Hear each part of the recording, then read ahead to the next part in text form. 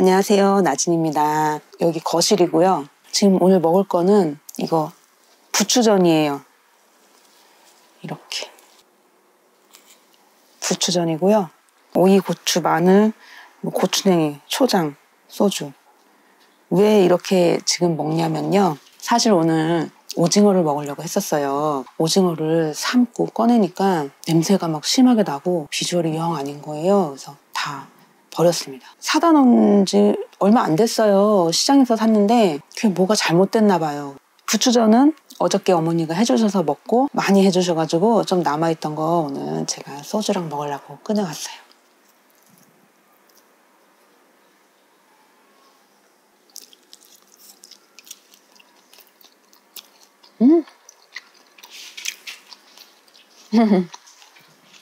또 먹으니까 먹시리가 너 줄 거 없어 오늘은. 고추, 오이. 고추 맵다. 어머.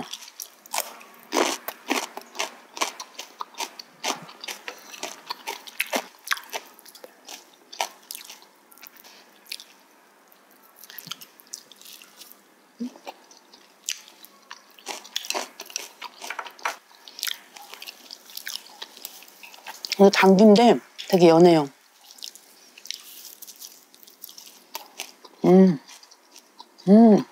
향.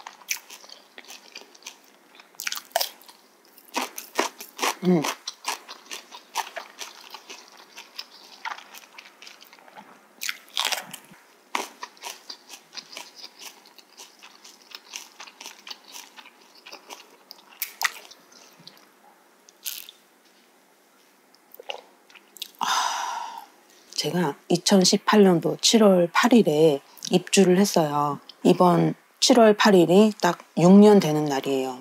어느 날 인터넷이 안 되는 거예요. 컴퓨터도 안 되고 TV도 안 나오고. 그래서 가끔 그런 적이 있었거든요. 이따가 뭐 반나절, 하루 지나고 나면 또 나오고 그랬어요. 그래서 이번에도 뭐 그러겠거니 하고 기다렸는데 계속 안 되더라고요. 인터넷이 왜 안 되는지 전화를 했어요. 그랬더니 요금이 미납돼가지고 그게 연체돼서 끊겼다는 거예요. 그 즈음에 보일러가 안 되는 거예요.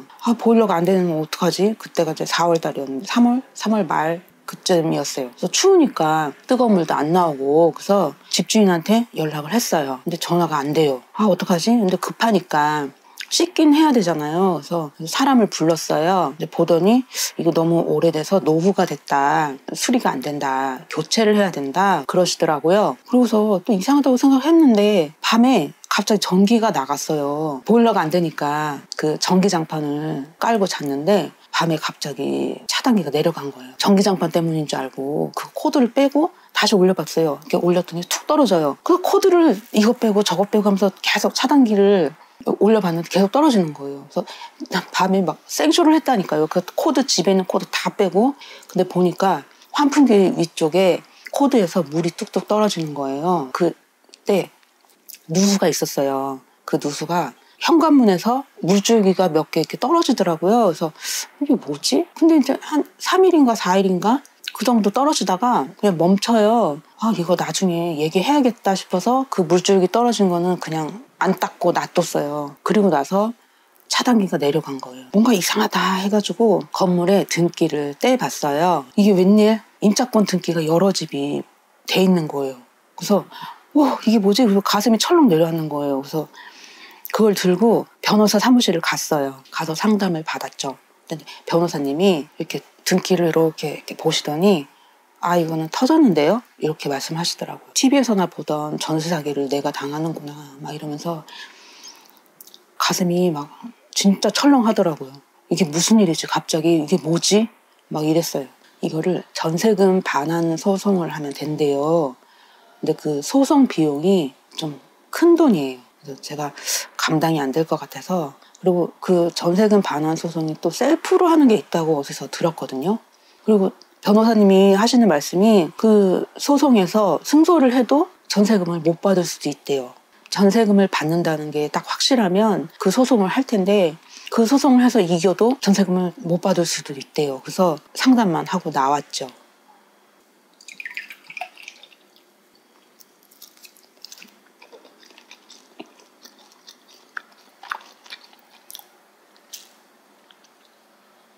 얘기 계속 할게요. 그러다가 어떤 분이 뭘 막 붙이러 오신 거예요. 뭐 이렇게 서류를 이렇게 가지고 오셔가지고, 어디서 오셨어요? 그랬더니 법원에서 나왔대요. 그래서 뭘 이만큼 들고 계셨는데 이렇게 뭘 한 장 주시는 거예요. 그래서 봤더니 경매 안내문이에요. 이게 뭐예요? 그랬더니 이 건물이 경매에 넘어갔대요. 깜짝 놀랐죠. 그래서 이게 뭐지? 이게 뭐지? 그때 알았어요. 경매가 넘어갔구나. 그래서 기한이 있대요. 몇 월 며칠까지 그 배당 요구를 하래요. 경매가 넘어가면 저희가 이제 어느 정도 거기서 받을 수 있는 신청하는 게 있대요. 그거를 이제 하라고 하더라고요. 그래서 그걸 해놨어요. 남자친구하고 시청에 있는 전세사기 피해 지원 센터를 갔어요. 거기 2번이나 갔는데 상담을 했어요. 거기도 변호사님이 계세요. 그래서 제가 전에도 한번 자막에다 쓴 적이 있어요. 거기를 가시라고. 변호사 사무실 가셔서 상담하면 금액이 비싸요. 저도 지금 후회되는 게, 전세사기 피해 지원 센터를 가면 변호사님하고 이제 상담을 할 수가 있어요. 무료로. 근데 처음에 그걸 몰라가지고 그 변호사 사무실 가서 30분 상담하는데 좀 비싼 돈을 냈어요. 그리고 부가세 또 별도로 또 내야 되고 막 하여튼, 상담 받으실 때 시청으로 가시는 게 좋아요. 거긴 무료니까. 집이 이렇게 되고 경매에 걸려도 여기서 살 수만 있으면 보증금을 못 받더라도 저는 거기서 살려고 했어요. 응? 보증금 못 받아? 그러면 10년이고 20년이고 뭐 늙어 죽을 때까지 거기서 살지? 막 이런 생각을 했었어요. 근데 그러고 싶어도 그럴 수가 없는 거예요, 지금. 누수가 처음에 막 물이 좀 이렇게 고이고 곰팡이가 좀 시작되고, 근데 물 떨어지는 게 뭐 점점 넓어지고 범위가 넓어지고 곰팡이도 막 계속 번져가고, 그리고 보일러도 안 되고요. 전기도 안 되고. 그래서 제가 거기서 살려면 보일러를 제 돈으로 교체를 하고, 누수 업체를 불러서 누수를 고치고 다 뜯어야 되고, 공사를 크게 해야 돼요. 뭐 싱크대 다 뜯고 천장 뜯고 바닥 뜯고 다 뜯고, 전기 공사도 아마 해야 될지도 몰라요. 그 누수 때문에 막 차단이 내려가고. 그래서 그러니까 일이 너무 크잖아요. 그리고 제가 그럴 돈이 어디 있어요. 전세금 다 날리게 생겼는데 제가 그 건물을 공사를 할 수가 없잖아요.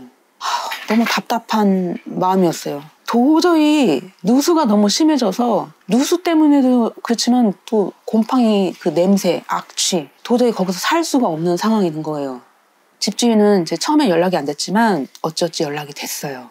그래서 계속 찾아갔죠. 얘기를 했어요. 사진 찍어서, 동영상 찍어서 다 가서 보여주고, 누수 빨리 해결해 주세요. 이거 보일러 해주세요. 다 얘기를 했죠. 근데 갈 때마다 힘드시겠어요 이러면서 막 어디다 전화를 해요. 그래서 막 네, 언제 오실 수 있어요? 막 전화하고 막 알아보고 막 이래요. 그러면서 저한테 다음 주에 해주겠다고. 그 다음 주에 연락이 없어요.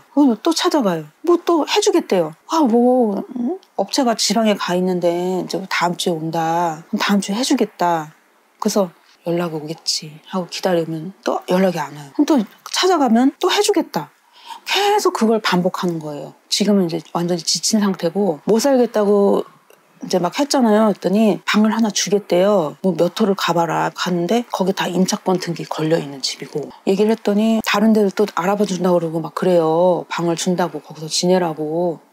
그래서 괜찮다고, 됐다고, 다른 방 필요 없으니까 저 친구 집 가서 살 테니까 빨리 누수공사 해달라고 그랬어요. 그랬더니 계속 알았다고. 그래서 저도 이제 포기를 했죠. 이제 7월 8일이 지나서 이제 6년, 제가 계약을 그냥 놔두면 계약 연장이 돼요. 그거 있잖아요. 묵시적 갱신. 저 나갈게요 하고 집주인한테 말을 하지 않으면 계속 그게 연장이 돼요. 그래서 제가 이번에 7월 8일 되기 전에 집주인하고 연락이 안 됐잖아요. 그 내용 증명을 보냈어요. 보냈는데 다시 반송이 됐고, 그래서 다시 보냈어요. 그래서 또 반송이 됐어요. 그래서 두 번 반송이 되면 공시송달 신청을 할 수가 있어요. 공시송달 신청을 하고 그게 됐어요. 지금 전세 사기 결정 피해 신고 접수 다 해놨고요.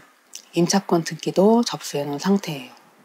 임차권 등기할 때도 막 찾아보고 했어요. 어떻게 하는지 모르니까 막 여기저기 검색해보고 막 했는데 어떤 분은 뭐 2시간 걸렸네, 3시간 걸렸네 막 그랬는데 저희는 4시간이 걸렸어요. 임차권 등기 신청하는데 엄청 복잡하고 뭐 인증해야 될 것도 많고 굉장히 막 오래 걸렸어요. 남자친구가 고생이 많았죠. 저 때문에 그거 해주느라고. 제가 혼자 했으면 저는 하루 종일 해도 못했을 거예요. 아마 남자친구가 컴퓨터를 좀 잘 다루니까 저는 잘 모르거든요. 컴퓨터.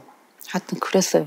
그래서 지금 다 해놓은 상태고 기다리고 있는 중이에요. 해결 잘 돼가지고 전세금 딱 받고 그러면 좋겠는데 그럴 희망도 좀 되게 희박하고요. 그 상태만 아니면 진짜 누수만 아니면 보일러 교체 제가 하고 그냥 살아도 돼요. 그냥 살래요. 근데 건물에 누수 공사는 너무 큰일이잖아요. 그 예전에도 한번 누수가 있었어요. 몇 년 전에. 저희 아래층에서 누수가 있어가지고 거기서 방을 어디 줘가지고 거기서 한 달 살고 왔거든요. 그래서 공사를 싹 했어요. 짐도 다 옮겼어요. 한 달 사는 곳인데 공사해야 된다고 짐을 싹 다 빼고 그랬었거든요. 그만큼 누수 공사할 때 되게 일이 커요. 돈도 많이 들고 뭐 시간도 오래 걸리고 그때 저 한 달 좀 넘게 산 것 같은데 근데 집주인은 해달라고 해도 해주지도 않고 거기서 살 수도 없고 돈 받아서 나가려고 해도 지금 계약 다 끝난 상태인데 돈 받아서 나가려고 해도 돈도 안 주고 이러지도 못하고 저러지도 못하고 너무 답답하고 막 그래요. 근데 답답하니까 이렇게 그냥 말씀드리는 거예요. 그냥 저 이렇게 해요. 이런 상황이에요. 여러분들도 꼭 등기 항상 띄워보시고 조심하세요. 뭐 이런 취지에서 말씀드리는 거예요. 제가 이런 일을 겪었습니다. 뭐 아시지만 대충 아시는 분들이 많죠. 제가 말씀을 많이 드려서. 근데 이제 오늘은 좀 자세하게 말씀드렸는데 이렇게 오해하시지 마세요. 제가 뭐 저 힘들어요. 도와주세요. 이거 아니고 그냥 그렇다는 거예요. 그러니까 오해하시지 마세요. 저 남자친구 집에서 아주 잘 먹고 잘 자고 잘 지내고 있습니다.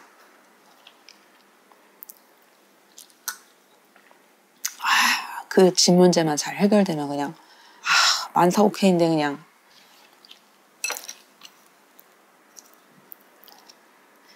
제가 아까 이렇게 고추냉이 잔뜩 올려놓은 거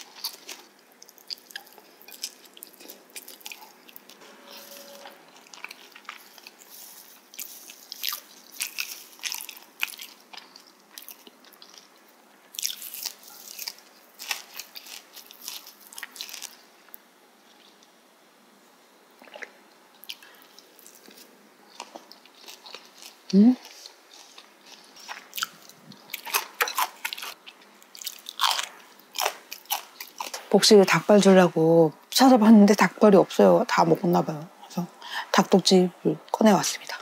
복실아, 옳지. 기다려. 먹어. 닭죽 영상 보신 분들 계세요? 백숙 영상에 끝에 닭죽 끓이는 영상이 있거든요. 그때 다 먹고 남은 거예요. 한 그릇 남아서 냉장고에 넣어놓은 거거든요. 냉장고에 넣어놓고 차갑게 먹는 닭죽 안 드셔보셨죠?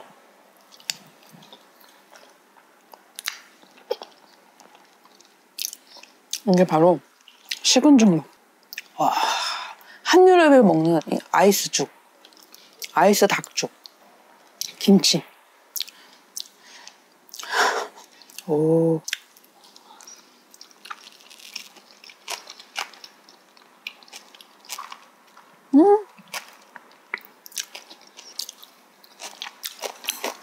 맛있다.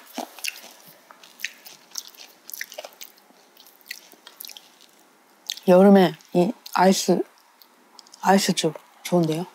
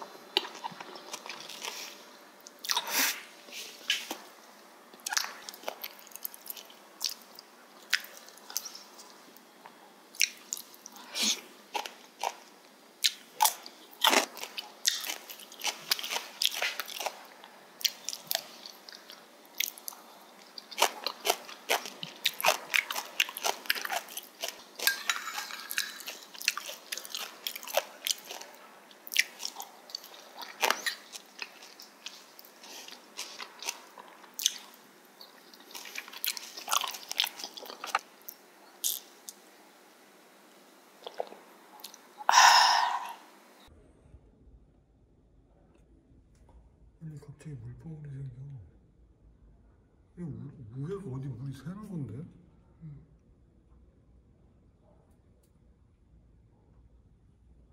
여기서 계속 이렇게 흘러서 여기는. 아니 이게 왜 갑자기 이러냐고. 물이 있어? 거기 없는데? 이 물이 어디서 나오는 거야? 이거 천장에서 나오는 거 아니야? 아니 그럼 여기 타고 와야 돼. 물이 없다고?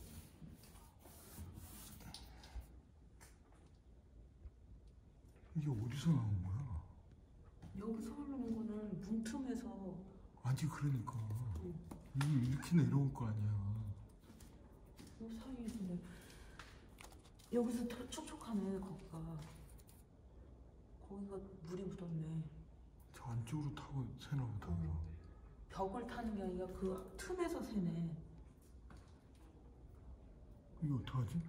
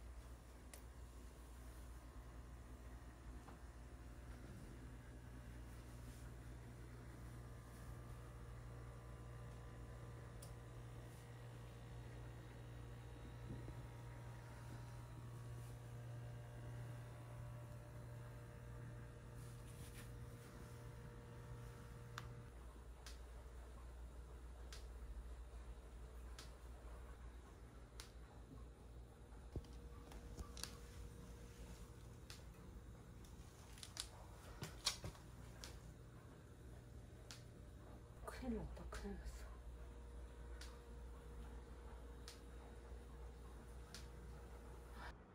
물이 계속 떨어지고 있습니다. 여기. 여기도 물. 보세요. 세탁기도 무슨 똥물 같은 게 이렇게 있어가지고, 이 인덕션도 지금 쓸 수가 없어요. 물이 계속 떨어져서 이렇게 돼 있고, 환풍기 밑에서도 물이 계속 떨어지고 있어요. 그래서 이 벽 타고 다 흘러서 여기 냉장고 코드 꼽았던 데인데요. 지금 차단기 다 내리고 여기도 테이프로 막아놨어요. 혹시나 감전사고가 있을지 몰라서. 곰팡이가 점점 막 곰팡이 꽃이 넓어지고 있어요. 그리고 여기 형광등에서도 물이 계속 떨어지고 있는 상태예요. 물이 찼지? 이 안에 물이 차 있어요.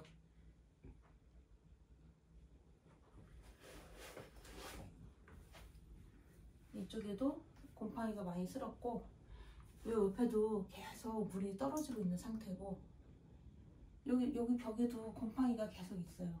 곰팡이가 계속 번지고 있고, 여기도 수건 대놨는데 수건도 다 젖었네요. 지금 아이고 물이 그냥 많이 샌다. 이거 어제 저녁에 비웠는데. 비 오고 갔는데 이만큼 또 찼어요.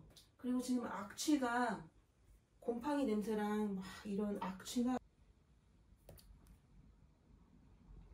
그다음 뭐 한다 그랬지? 없잖는데 또 있어?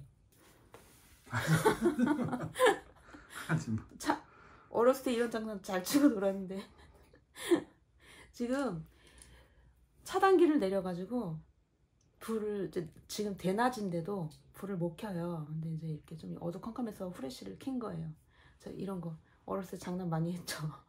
옛날 생각나네. 여기는 좀 비워놨어요. 너무 위험해서 전기도 안 되고 뭐 온수도 안 나오고 보일러도 안 되니까. 하여튼 그런 상태고, 근데 매일 와서 상태만 체크하고 가는 거예요. 일 끝나고. 근데 오늘도 와봤어요. 일요일인데, 쉬는 날인데 그냥 일단 와봤어요. 경매가 걸려 있는데 그것도 어떻게 될지 모르겠고, 참 그래요. 아, 그리고 잘 나와 나 지금? 귀신같이 나오지. 그냥 그렇게 하는 거지. 이게 이게 더 나을 것 같은데. 다시 할까? 이렇게 밑에서 이렇게? 아니 그거 끄고 해도 돼. 이렇게? 끄고 꺼봐. 끄고 또 멘트 똑같이 할 수 있어? 비슷하게?